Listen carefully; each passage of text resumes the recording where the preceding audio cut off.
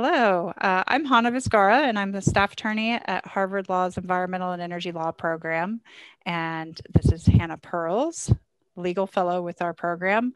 We're going to just have a conversation about some of the work we've been doing following federal environmental and climate priorities, particularly in regulation. And as we've been shifting from the Trump to the Biden administration, what we've been observing. So, Hannah, thanks for joining me for this conversation. Anytime. Yeah, this is our first time doing a video Yeah. version of a conversation. You can catch our more professional approach on our Clean Law podcast anywhere you get your podcasts.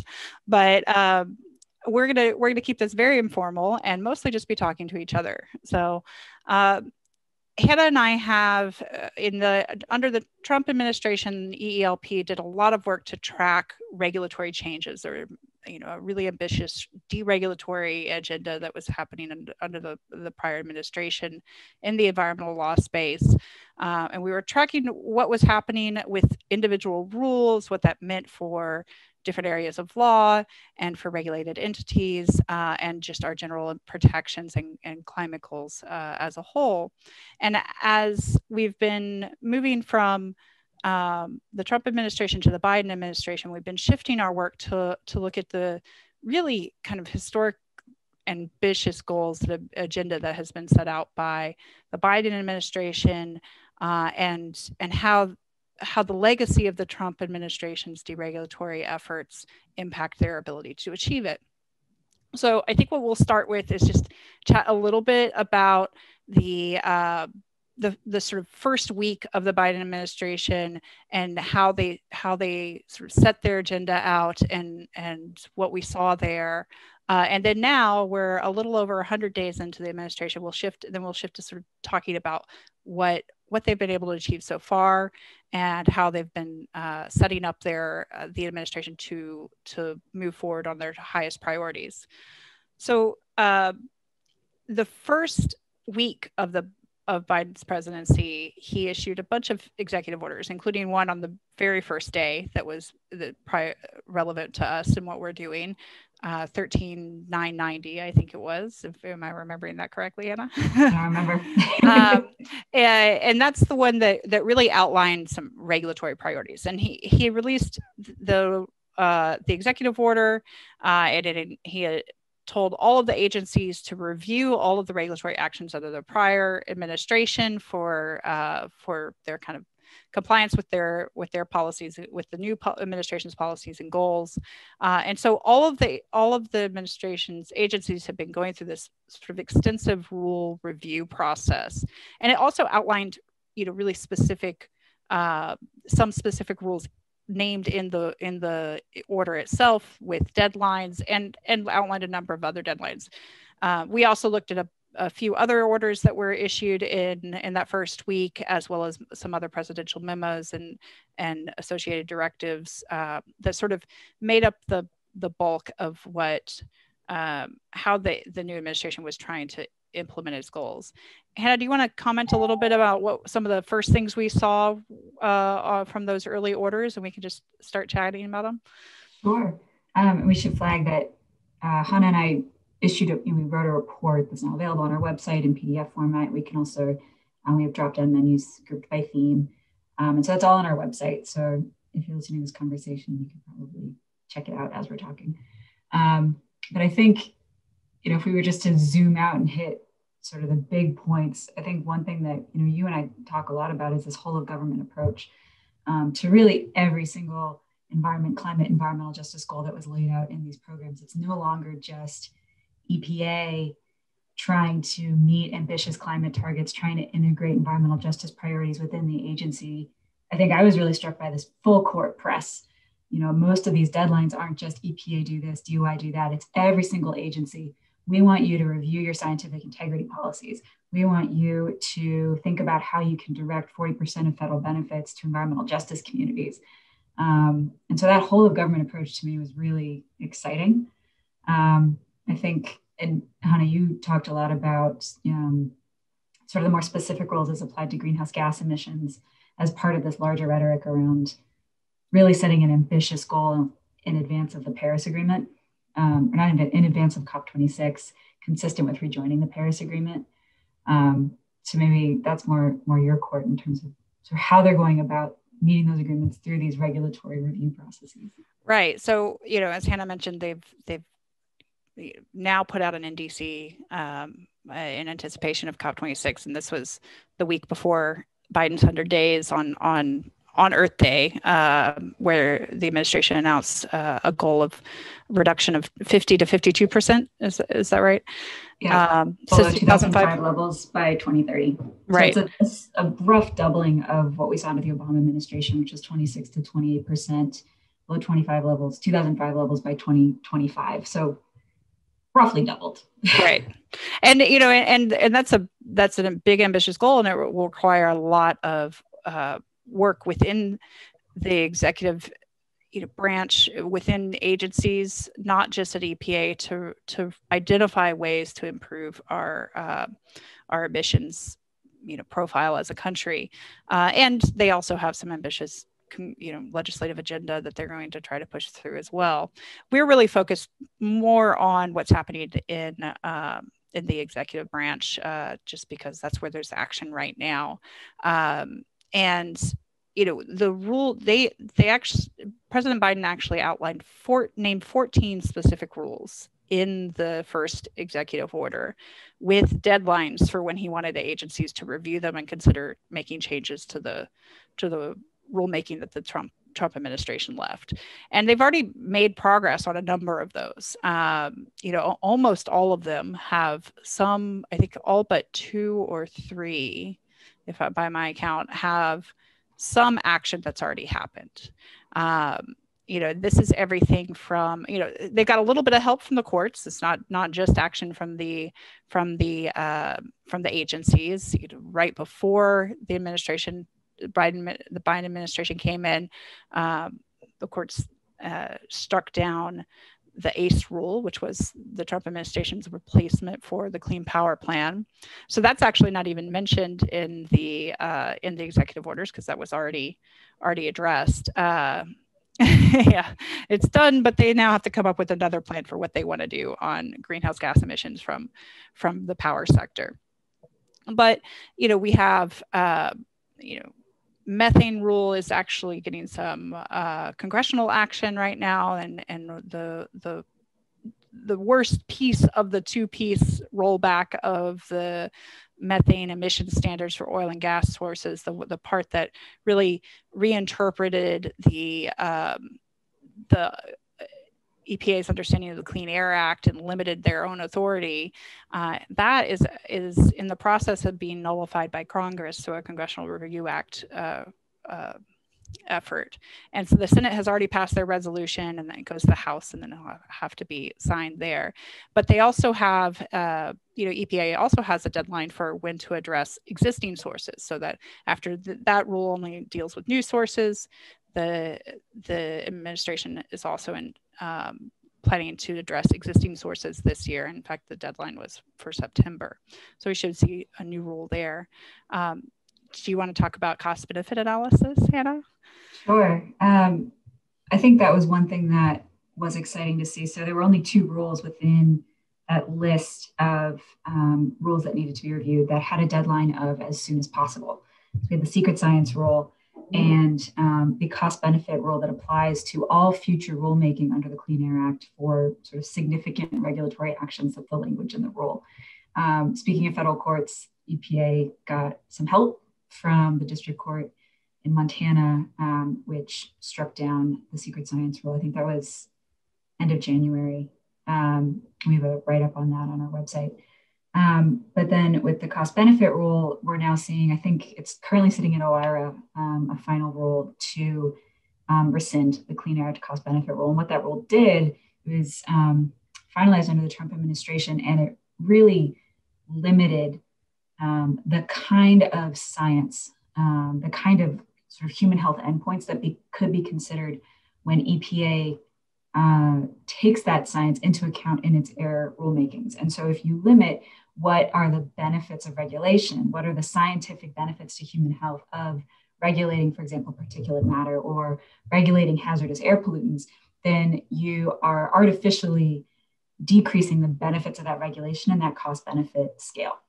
And so that's what this rule did, is it really tilted the scale towards deregulation in an artificial way by limiting the science that agencies can rely on, in this case, EPA. And so I think that is certainly a top priority for the administration, because it's going to affect everything from regulating toxic air pollutants to especially greenhouse gases, where I think we saw in the Obama administration, they relied heavily on co-benefits in order to reduce GHG emissions, because those often go together. And so I think that's where we're seeing a lot of movement, is these really top priority areas where they need to get rid of these regulatory reforms that the Trump administration put in place that don't just affect one area of rulemaking. It really affects the capacity of an agency to regulate environmental harms across the board. So that's where secret science came in, cost benefit. I think those were the two big ones. And then we've actually seen, in terms of sort of where the first progress is being made, or where the agency, in this case EPA, is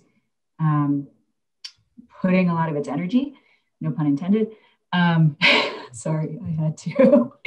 I think, we're seeing a lot of work being done on potent greenhouse gases like hydrofluorocarbons, HFCs. A proposed rule just came out on that. And we're also seeing work done on a lot of the criteria pollutants regulated under the National Ambient Air Quality Standards, the NAAQS program. So we saw a cross-state air pollution rule come out. We're seeing some attention paid to particulate matter regulation. So I think we're going to see a lot of focus on these air areas, in addition to toxics, PFAS. We've heard a lot about that, but that's where we're seeing a lot of the activity right now. Right, and actually, the of those 14 rules that were listed in the January 20th EO, almost all, they're pretty much all emissions rules, except for the cost benefit analysis rule is a Clean Air Act rule, and then the so-called secret science rule is sort of a cross-cutting rule for EPA, but the others were all emissions. And I will point out also the methane rule is also one of those that had broader implications, because it was the reinterpretations of the law that they snuck into the rulemaking there would have impacted any emission standards for pollutants that the process for enacting them that the EPA would have had to do moving forward. It established sort of it was the first place that they tried to establish this extra barrier to getting to regulating emissions. So let's talk about a couple of the other ones. So we have, in addition to the ones we've already mentioned, the administration's moving forward with addressing the changes to the CAFE standards and fuel economy standards, and the mercury air toxic standards, the revocation of the appropriate and necessary finding.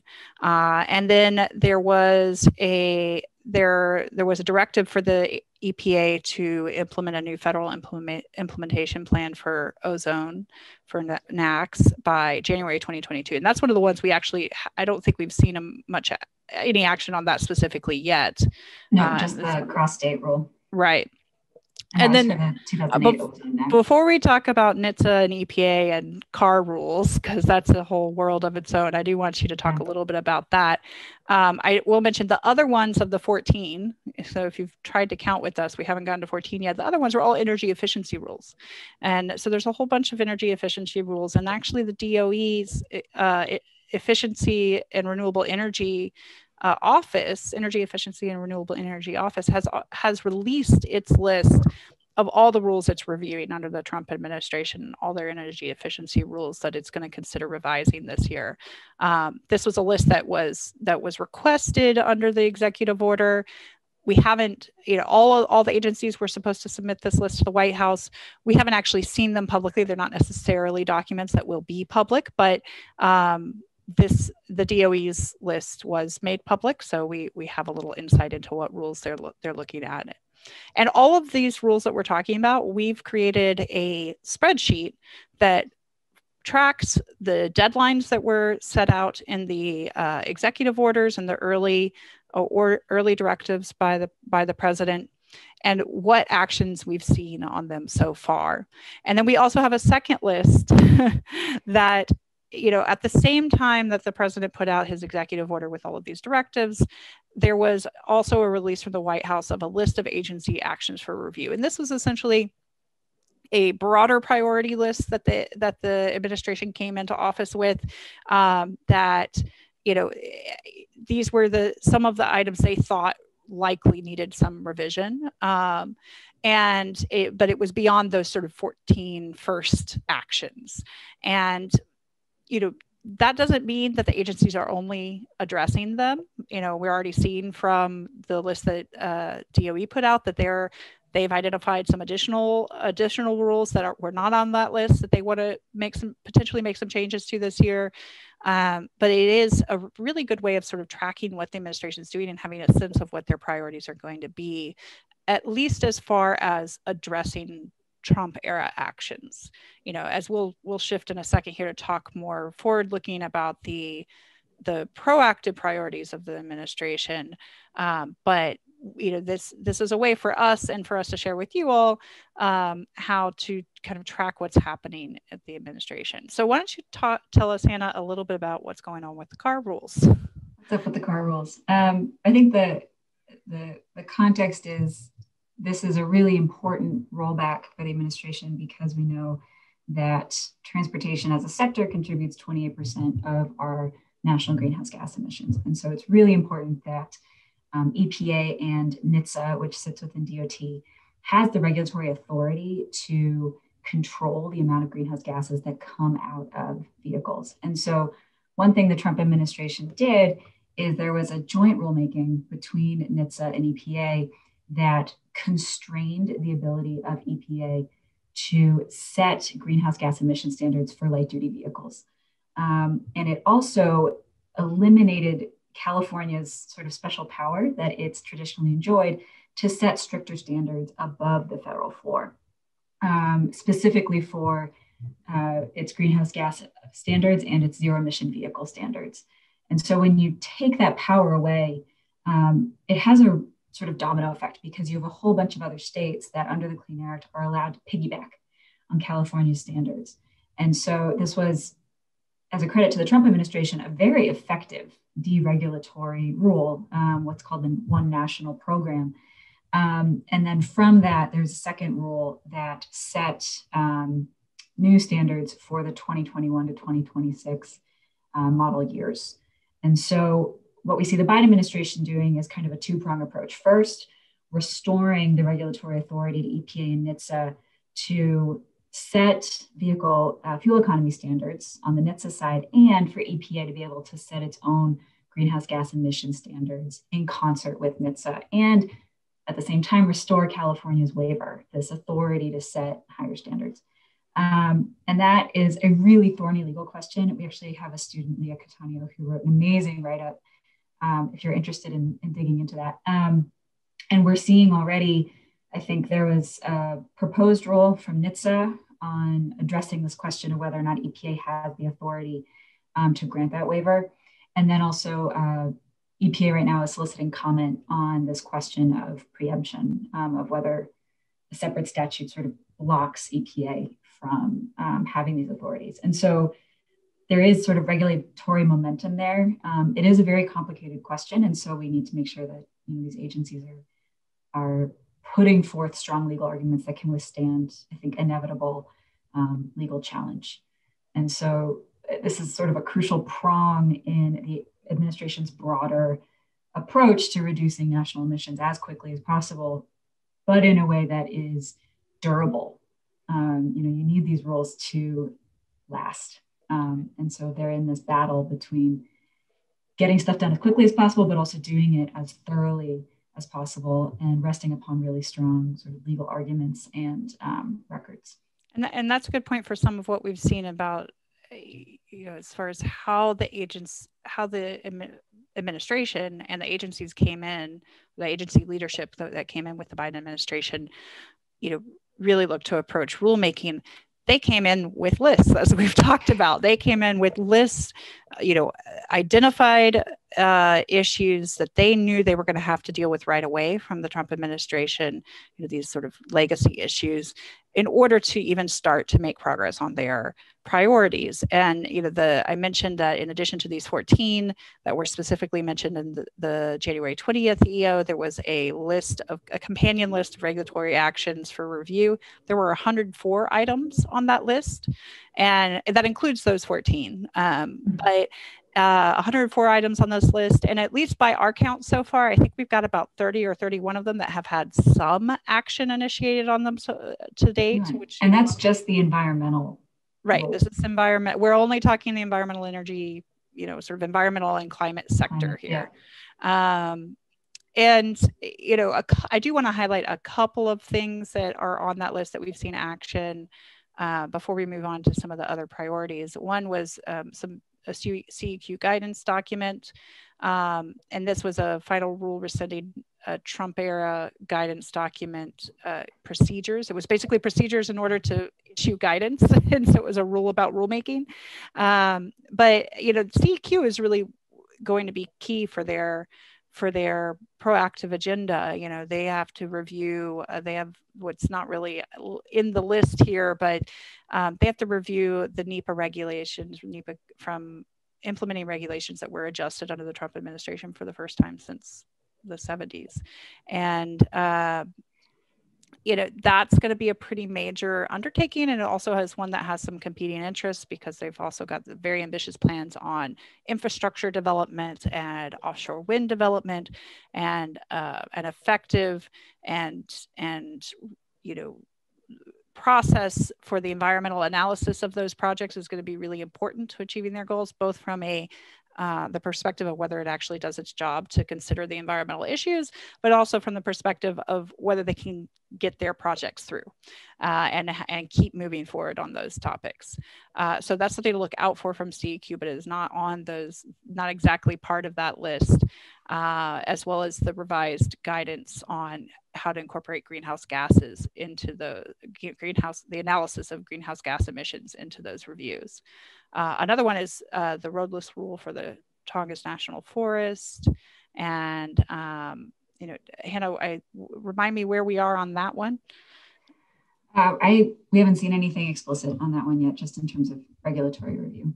And I think they've just sort of issued a pause as part during the review, right, on sort of an internal memo on the pause of road construction while they're reviewing it. And then one more that I will highlight, which really ties back to what you were talking about on how the agencies were or how the Trump administration was sort of reimagining the law in ways that had cross-cutting impacts on different rulemakings. There was a rule, the pollutant-specific significant contribution finding rule, which was first previewed in the methane, oil, and gas rule, and then was issued as a standalone related to the contribution finding for greenhouse gas emissions from electric generating units. That was a rule that would have added a whole nother level of review to EPA's process before they could issue emission standards. And that has already been vacated.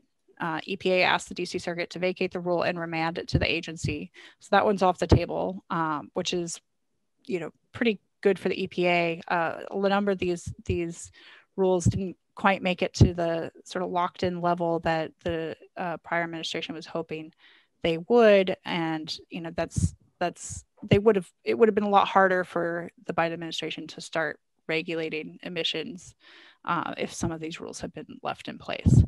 So with that, why don't we turn to some of the new priorities. So we've talked about, basically what we've been talking about is sort of the regulatory review process that all the agencies are under right now per the directive of the president. And their sort of effort to repair some of the damage done by this really aggressive deregulatory agenda. Should we do you want to talk about science and transparency, which is sort of still part of that, but also moving forward, or do you want to talk about, jump over to EJ issues? The EJ one is a monster. And so I think we can do sort of a quick dive into science and transparency. I think the notable pieces are that we saw a lot of moves under the Trump administration to dismantle the inner working, sort of the administrative architecture within agencies. And so this is beyond regulatory review. This is sort of how advisory committees are constructed. Who gets to sit on these advisory committees? How is science considered? Who is at the table when that science is considered? When is that science considered in the regulatory process? And so all of these choices aren't necessarily part of a rulemaking, but they have a huge impact on the end result, sort of what an agency ultimately comes out with. And so EELP has a mission tracker on our website that looked at those types of moves specifically at EPA under the Trump administration. And now what we see with the Biden administration looking forward is simultaneously trying to undo a lot of that deconstruction and sort of build up those capacities again. So we're seeing, probably the notable part is this is happening across the board. So this isn't now just an EPA thing. We saw in those initial executive orders that Hana talked about mandates that every single agency take a hard look at, what are your needs when it comes to scientific advisory committees? Do you need to reconstitute those committees based on what happened under the Trump administration? That's actually something EPA has already done, is they've taken a clean slate and they've decided to eliminate all the members of two really crucial scientific advisory bodies, the CASAC, the Clean Air Scientific Advisory Committee, and the SAB, the Science Advisory Board. And this is a response to basically the Trump administration did a similar thing. They cleaned out the CASAC and they changed the membership of the SAB by citing unfounded conflicts of interest based on whether or not someone receives EPA funding, even though federal courts have already found that just because you receive EPA funding doesn't mean that you have a conflict of interest. And the notable part of it was that change didn't provide a corollary requirement for folks who received funding from industry or regulated entities. So we're seeing a response to how these advisory groups changed in the Trump administration, but also kind of going above and beyond. So folks are adopting the ethics requirements from the Obama administration, but adding new criteria. We have a mandate that every single agency look at their scientific integrity policies and issue a report that describes those policies, what changes need to be made to those policies. And I think we're also seeing a lot of internal activity, not necessarily mandated under those rules, but consistent with these broader stated priorities from the Biden administration that we're committed to scientific integrity, we're committed to transparency. And so, for example, Administrator Reagan issued an internal memo that basically said, we are going to protect whistleblowers. We encourage you to come forward if you see something. We are going to take a hard look at our transparency policies and make sure that we are being as transparent as possible, that we're processing FOIA requests as quickly as possible. And so I think, it remains to be seen sort of how well these policies and these priorities will be administered. But at the very least, we're seeing a lot of public proclamations that says, this is what we're about now. And we are deeply committed to not just reversing the trend under the Trump administration, but also reinvigorating those commitments through new policies, new procedures, and making all that public so that there's increased accountability in terms of whether or not we're actually meeting those goals. So it wasn't as short as I promised, but that works. Yes, I mean, there's a lot happening, and I think it's important what to sort of remind people that some of this really is a reaction to what happened under the prior administration. It's not just we're going to do something completely new. A lot of this is reacting to the sort of limiting roles for the scientific community in the rulemaking process that we saw under the Trump administration, and also more limited opportunities for who can participate. And they really kind of gutted some of these advisory committees, and it's been interesting to see them get back up and running, and also being incorporated into the rulemaking process again in ways that they were sort of cut out under the prior administration. So let's talk about the environmental justice goals. This administration not only made a really big commitment on climate from early on, saying that it was going to have it as one of its top 4 priorities, but paired it with this concept of environmental justice, this idea that we can't, we can't act on climate without also addressing the inequitable impacts of pollutants on different communities and other types of environmental harms, and realizing that sometimes climate action can have inequitable outcomes as well, and that should be considered in this process of acting on climate. So I think one of the remarkable things that we've observed in these first couple of months is that this seems to be so much more than just talk about this issue, that there's actual structures being set up and put in place in order to push these discussions into the rulemaking process, into funding processes, into sort of the operations of the government. Now, I would say it's probably very heavily, the action we've seen is very heavily oriented towards sort of personnel and task force development and sort of and report requirements, as far as asking agencies to think about these issues and provide their expertise on how they could integrate these concepts into their work.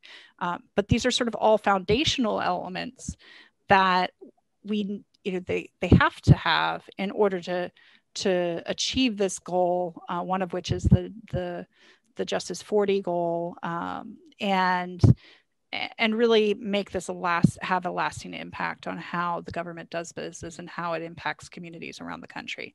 So why don't you give us some of your sort of top priority items of what you've seen so far? And we have a whole piece of our 100 days summary that talks about this and goes into more detail. Yeah, I think one thing that is important to highlight. So when we talk about environmental justice, certainly addressing disparate impacts is a piece of it, but also meaningful stakeholder engagement is that other piece of environmental justice. And I think what's exciting to me is that we're seeing the administration, again, at least in policy and these public declarations and preliminary presidential memos, say that this really matters.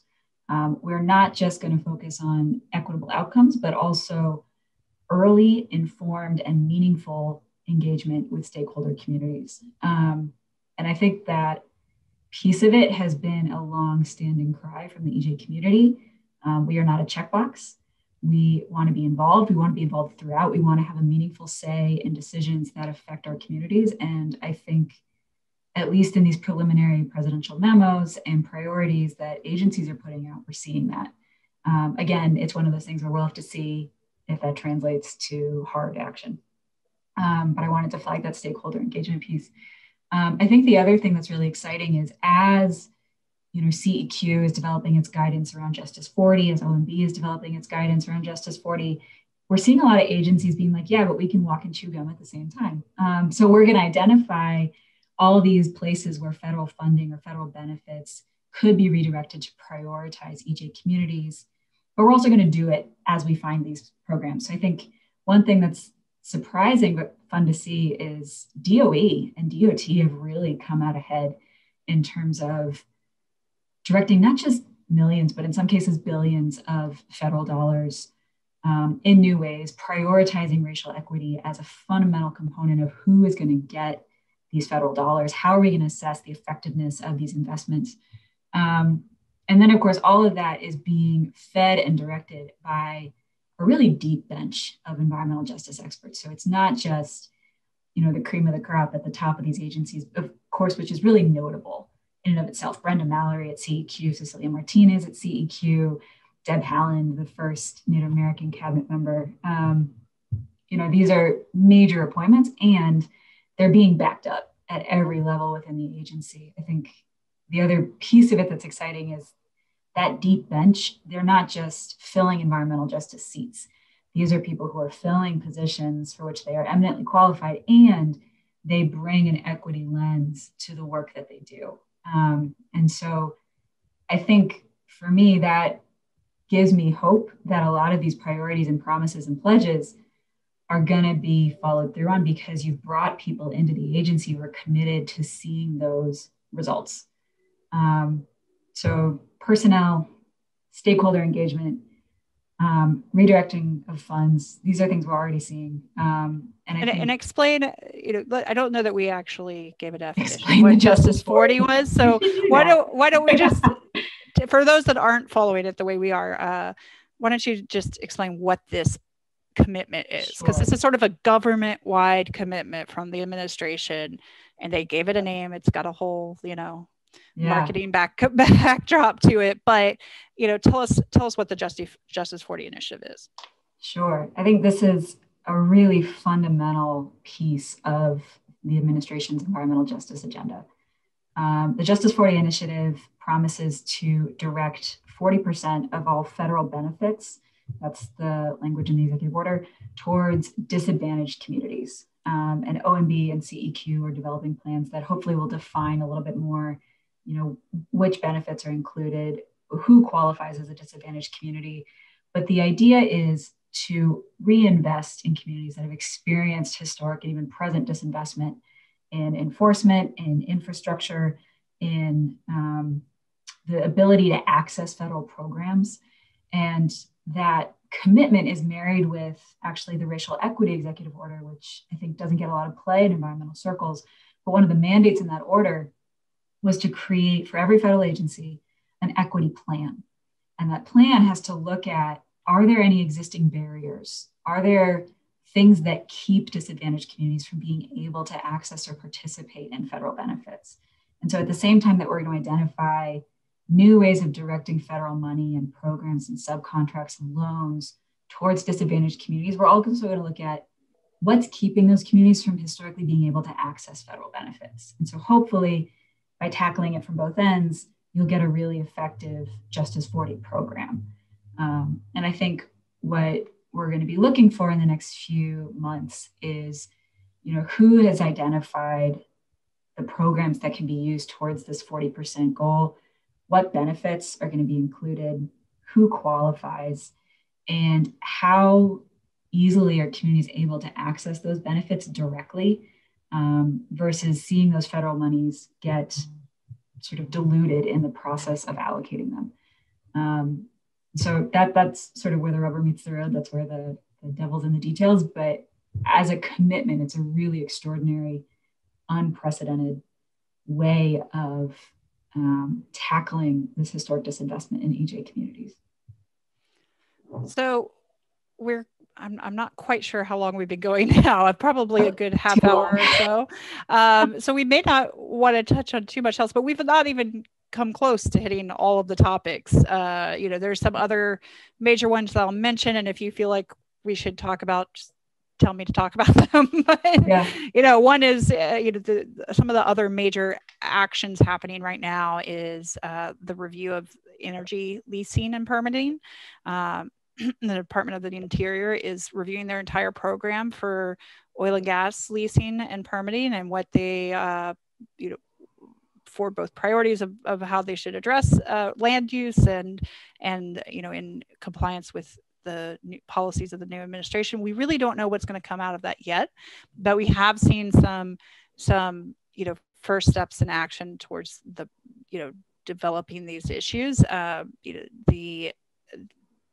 The administration has held some webinars and open forums, kind of public forums on the topic, and initiated not really a formal public comment process, but an informal information gathering process of, asking people to submit information they think should be, considered in this process. And they've had some targeted, and actually going back to EJ, they've had some targeted discussions with,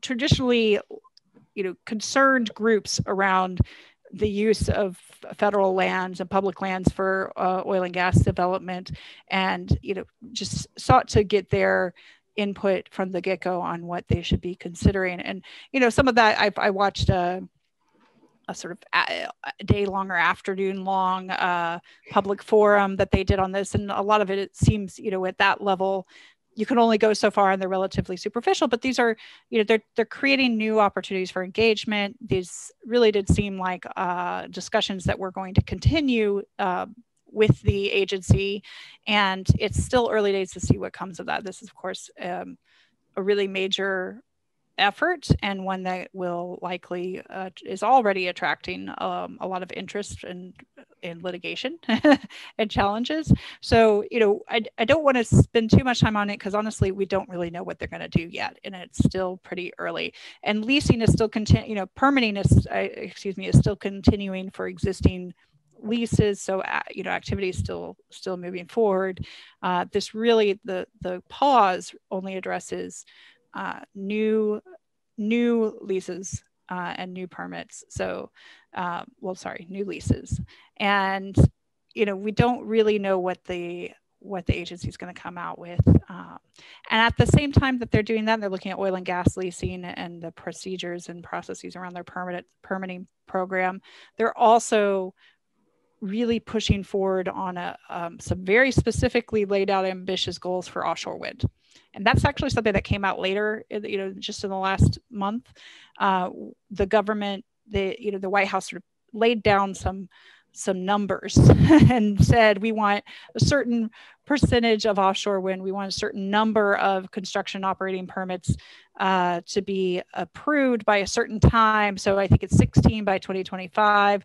They have this 30 megawatts of offshore wind by 2030 goal that they're trying to move towards. And you got to remember that there's basically none of that right now. We have no real significant offshore wind in federal waters, or anywhere really, but federal waters is what we're talking about here. So these are ambitious goals, but they're, we've already seen quite a bit of action moving towards them. One, the Vineyard Wind Project, which is the furthest along in the process, has moved to the next stage. We're waiting for, final approval of its construction operating permit, but its environmental impacts statement had been held up under the prior administration, and there's been a whole history of that. We have a number of pieces that talk about it on our website, but that's now, we're over that hump, so we're moving forward. Of course, there could easily be challenges to these things in court, and that will be something the administration will have to deal with. But beyond that, they've already announced a number of other projects that they're reviewing. I think there's 4 projects now that are, they're starting the environmental assessment project process for construction operating permits for 3 or 4 additional major offshore wind facilities. So there's action moving forward there. They're also moving on in that direction from the infrastructure development side of things, funding towards onshore support and job training and things along those lines. All of this was part of their Big American Jobs plan that was released recently, and we're not going to go into detail about that. There's so much in there to talk about, and a lot of it is also dependent on funding from Congress as well. But there's a lot of action in that area. Another item that I think is probably not, we don't have time to really go into it in detail, but worth mentioning is, there's action happening at the more independent agencies as well. So the SEC is one that I follow very closely, and while that isn't as directly connected to the president's directives, because he doesn't have the same level of control over their activity, their regulatory activity, their leadership has changed as a result of the election, and that has kicked off a really dramatic shift in priorities, and climate risk disclosure is one of their top priorities right now. So they're incorporating concerns over how companies are looking at climate change and assessing it for the purpose of their own, risks and potential opportunities, and reassessing their examination procedures, their enforcement procedures, prior guidance. Potentially, they've opened up a public comment period that also includes the potential for new regulation, new prescriptive requirements on climate change and public company disclosures. So there's there's a number of other actions in that area, and there's a whole bunch of things happening there. We actually do have a page and chart that tracks that on our website as well, and we can include that in the notes for this video. So there's action happening all over the place, and I actually should also mention that even at FERC, there's action. I'm not the expert on FERC, and Hannah and I will always direct everyone to Ari Pesco in our office to talk about FERC. But they are taking a look. They've made clear that he tells me that the FERC has made clear that they will be directing their efforts to facilitating the clean energy transition and sort of reconsidering, or I don't know if they're officially reconsidering, but listening to some of the concerns related to some of their prior decisions that might have created additional barriers to integration of renewables into the system. So that's all I can say on FERC. Go look at Ari Pesco's work for more. But these are just some of the other priorities we're seeing. So it really does, push down into so many more agencies than the EPA. EPA is a big part of the environmental program and the administration's plans for getting to their climate goal, hitting their climate goals. But every agency is involved. We've seen tremendous action from DOE, DOT, SEC, pretty much any agency you name, there's something happening. There's a climate counselor at Treasury now. There are new positions in all kinds of areas that you didn't necessarily think of as really directly incorporating these issues into their work. And so I think if nothing else, we can say that the new administration is acting on its promise to make this a whole of government approach. What these new positions and new people in these places really mean from a results perspective, and what they are able to achieve is, we're still kind of early in the process, but even to have these considerations integrated in a different way into the work that different agencies are doing is a different approach than what we've seen before. So I don't know, Hannah, if you want to have some other items we should touch on, or maybe just sort of wrap up comments.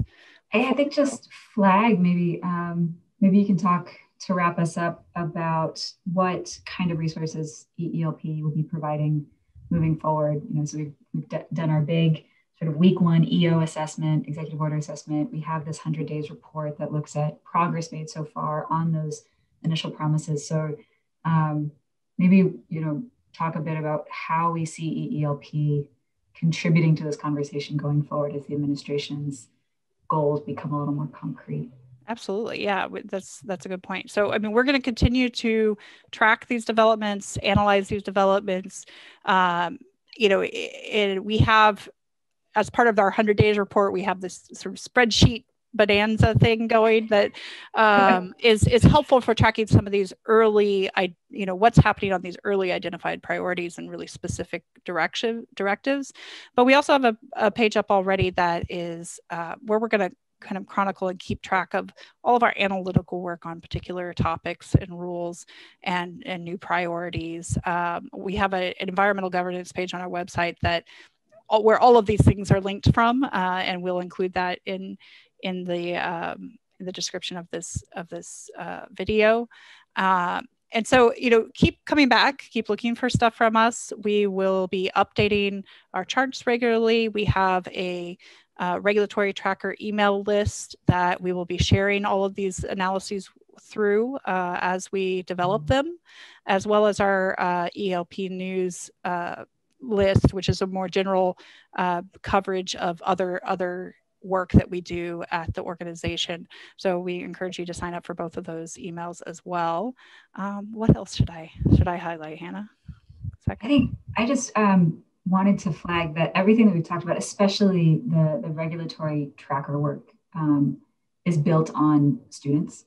Mm-hmm. And so, Hana and I get to have this conversation, but I just wanted to flag and thank all of the students who really made that work possible. It's an enormous lift to keep tabs on everything. And so certainly that work would not exist without student researchers who do an amazing job.